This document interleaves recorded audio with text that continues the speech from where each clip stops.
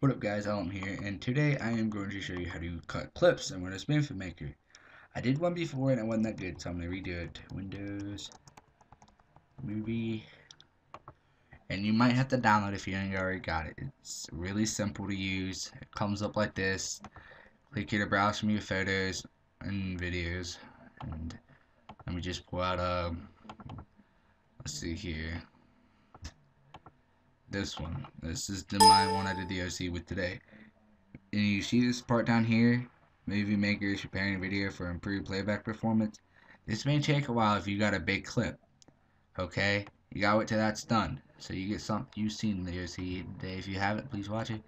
Alright, once you do that, you just go down there and go down to Trim Tool. And this will allow you to trim the part you want out. So say I just want this, not that long ending. I want to stop there. Maybe I don't want that. Maybe I just want the kill cam. So I just hit play. That's going to play your selected area. Oh, that Okay. was clean. It's going to stop just like that. Alright, and you just click trim. Hit save trim. And you're all good to go. Then just go down to, where is it at? I want to say, you just save it, I want to say.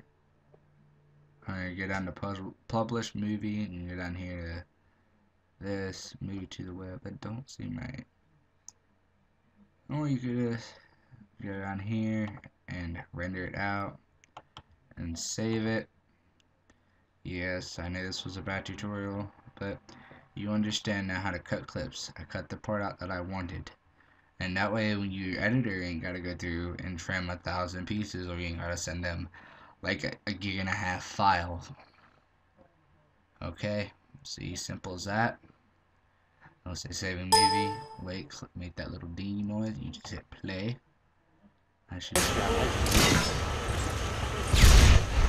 See, you only kept the part that I want. Oh, that was clean.